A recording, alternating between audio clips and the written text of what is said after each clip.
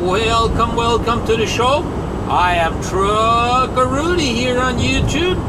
Yes, indeed we are. We are now in the United States of America already. As you guys saw last night, or yesterday's video, we stayed the night in Morris, Manitoba. Got up this morning and our border crossing was cleared already, even last night, half an hour after I got to the truck stop, right? But yeah, I took my 10 hours break and got going here this morning. It was still dark, so yeah, I decided, hey, now it's finally starting to get a little bit of daylight, so let's turn on the cameras and show you guys where we're at and talk to you guys a little bit and welcome you guys into the show. That's for sure. Been driving for a good while already, guys, so I finally pulled over into Clearwater, Manitoba, and decided to take my half an hour break. I was pretty hungry already, so I went just and finished having me a couple of sandwiches, nothing special, just regular sandwiches.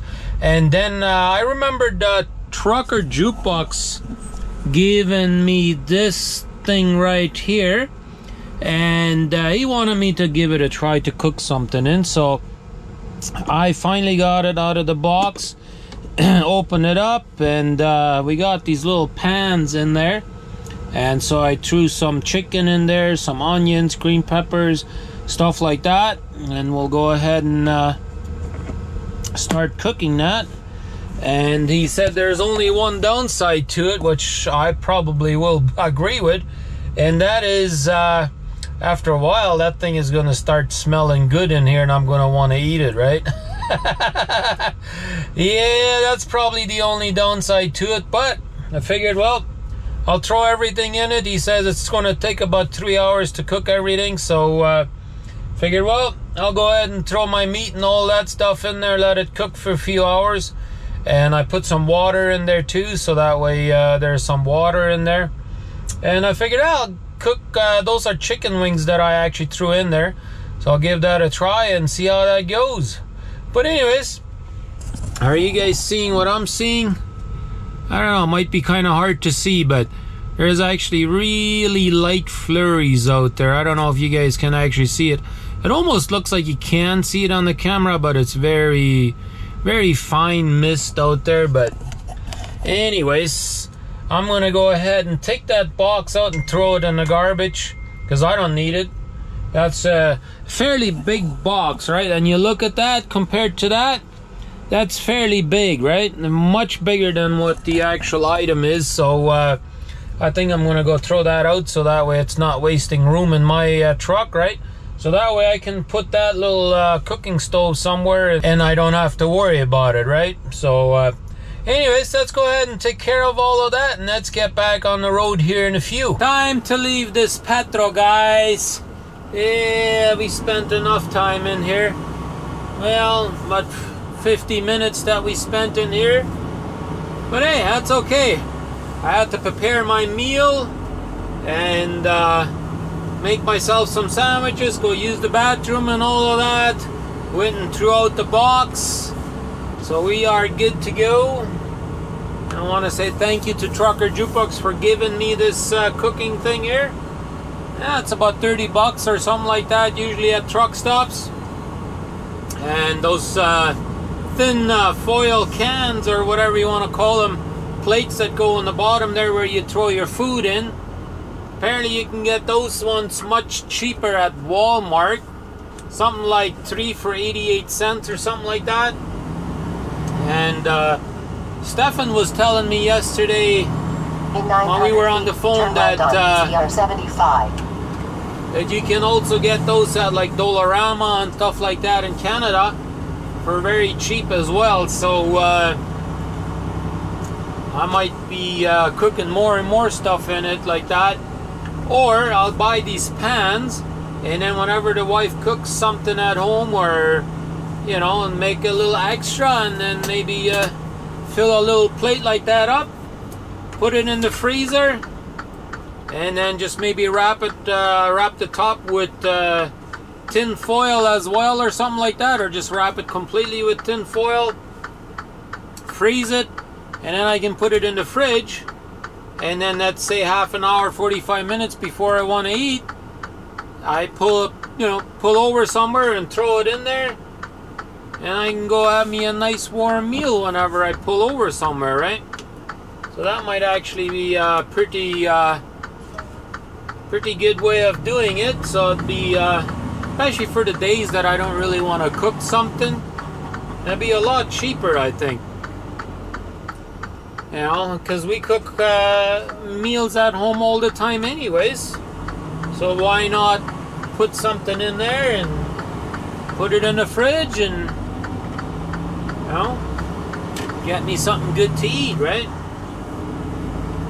Anyways, let's go ahead and hit the road, get back on the interstate, and go through Minneapolis before the big rush hour hits.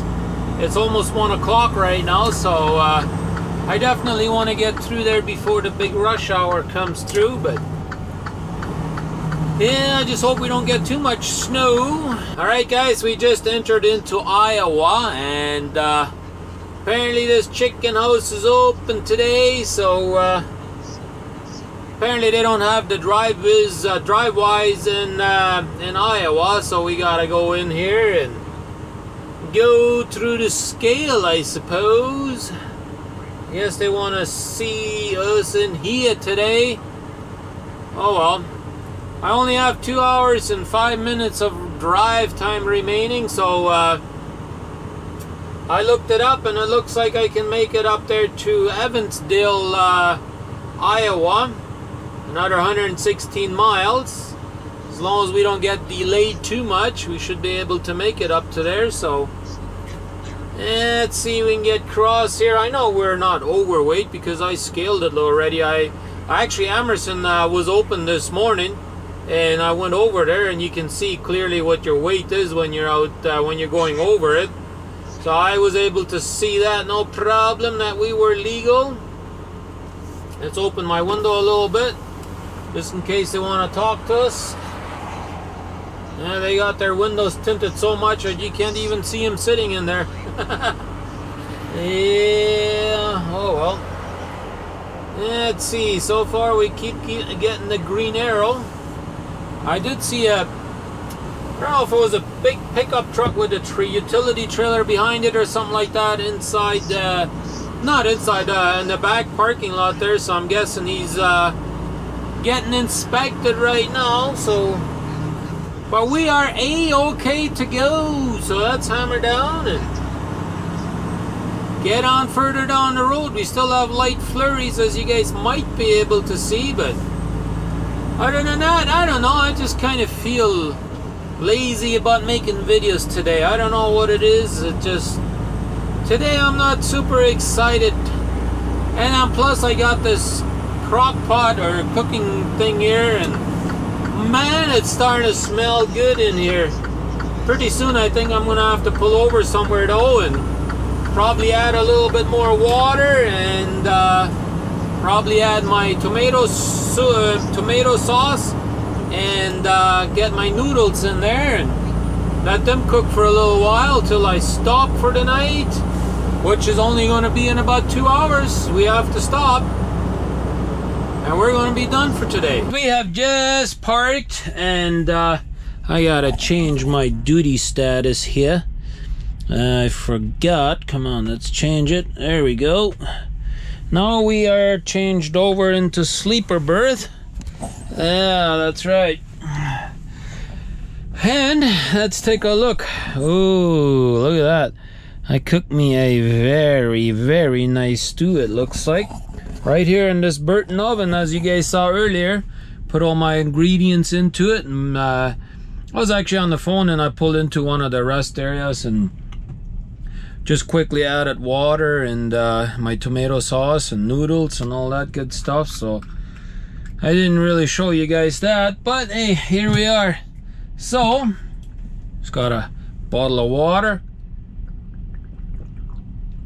and we'll have us good supper here and call it a day. We just barely made it here. I think we had like 9 minutes remaining or something like that of drive time, so we just barely made it, but hey, we made it. So let's go ahead and have us a good supper.